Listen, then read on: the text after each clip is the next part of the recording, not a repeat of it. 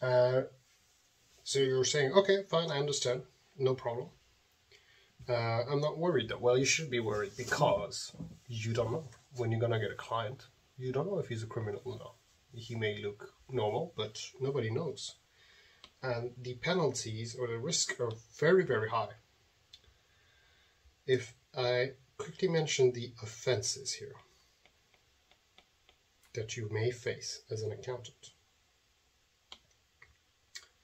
There are three types. First is having contact. So you simply having contact with that dirty money, even if you don't know, deliberate or accidental, even if you don't know, you will be going to jail. It's still your fault. So even if you don't know, simply being in contact with that dirty money. Number two, failing to report about it. So when you know, oh, it's dirty money, but you do not report any suspicions, or you're suspicious, right? You're not sure, to police, basically, to tell the authorities. If you didn't report it, you will go to jail. And the last one is called tipping off.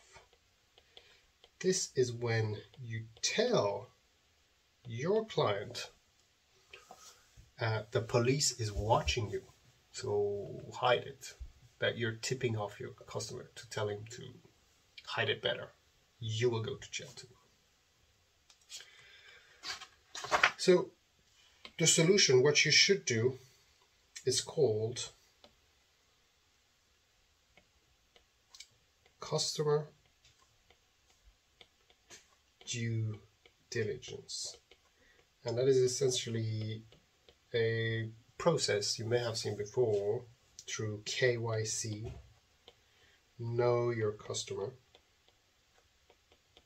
where you take a lot of details from a customer. You take a copy of his passport, his name, his address, and you try to learn where did his money come from, how did he earn his money, and you make a case and you build a case. And for every new customer, as an accountant, you have to do this customer due diligence process.